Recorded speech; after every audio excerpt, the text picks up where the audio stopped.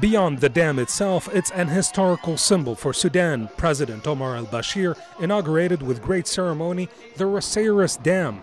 The 66-year-old structure has been renovated and expanded. The dam now stands 10 meters higher, which doubles its storage capacity.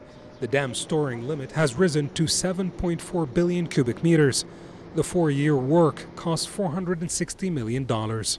The dam is located on the Blue Nile near the Ethiopian border. It is already a major power generator for Sudan with 280 megawatt production. The expansion should increase the power generation by 50%. The production would then reach 420 megawatts. 22,000 people were displaced for the extension of the 25-kilometer dam. The renovation of the dam should also be beneficial to poor rural areas in Sudan. The new structure will irrigate 2 million hectares of land over the year.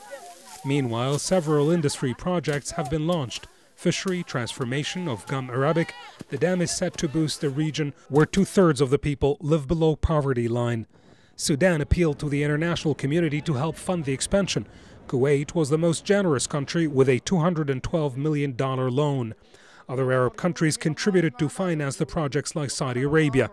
A Chinese company took care of the renovation. Sudan celebrated the same day the 57th anniversary of its independence.